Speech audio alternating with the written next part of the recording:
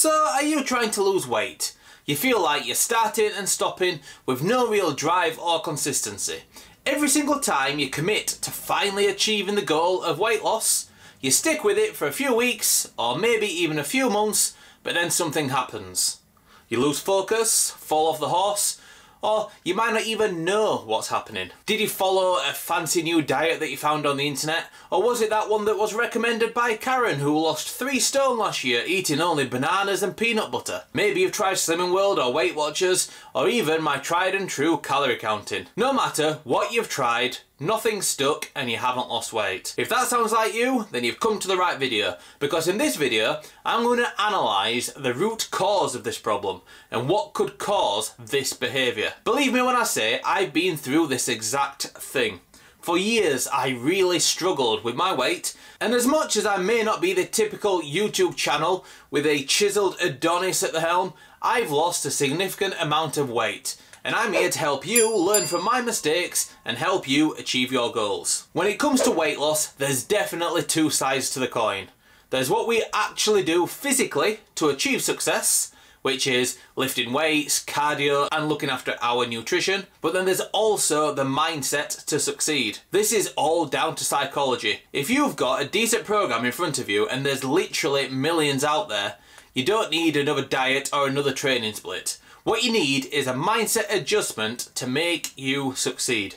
You need to change your perspective and think about it in the right way and start setting things up and making plans to ensure that you are successful. One of my favourite quotes I heard from the world's fittest man, Matt Fraser, although he stole it from Jerry Rice, and that is, "Today I will do what others won't, so that tomorrow I can do what others can't." That's always stuck with me and is one of the reasons I get myself out of bed at 4:30 AM every day to train. If I don't do what I need to do today, I won't be able to do what I need to do tomorrow. There will be days where you're struggling for motivation and just can't get your head in the game. Those are the days that really test you. There's an interesting book called 10-10-10, which is all around the decisions we make in and out of our working life. But this can also be applied to fitness. One way to analyse the short-term and long-term consequences of our fitness decisions is to apply the rule 10-10-10. So you need to ask yourself, how will I feel about this choice that I have made in 10 minutes time, and then 10 months time, and then 10 years time?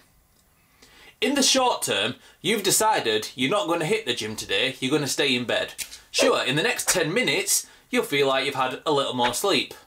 But what about in 10 months, and then 10 years? If you would have made the decision to hit the gym every time you could, imagine what progress that you would have made in 10 months.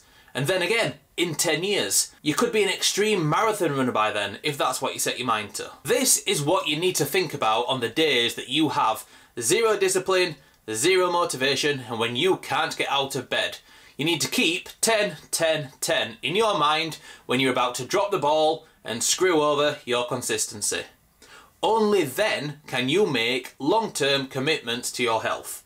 This is how I went from being massively overweight and unhealthy to being only slightly overweight, but much more importantly, much healthier. I've never shied away from it, guys. I know I still have a long way to go, and the regular visitors to my channel will see the progress that I've been making, but I'm also teaching and showing you guys what has worked for me and what hasn't. In the Bearded Iron community, we're all in this together. On this journey, we're going to have some amazing days where everything just clicks.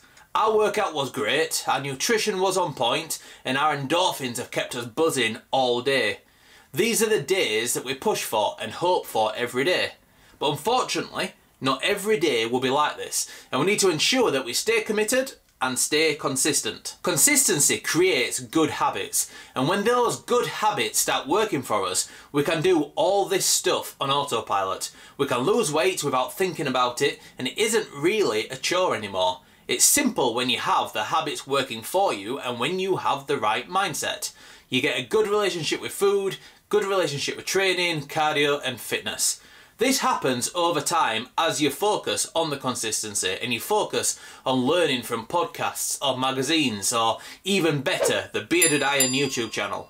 If you let the negativity win, it's never going to happen. If you're starting and stopping every few weeks, then the habits will never get formed, which means you're always completely dependent on waking up on the right side of bed and hoping it's going to be a good day.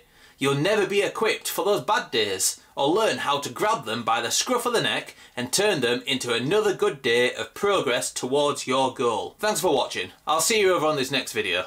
Bearded Iron out.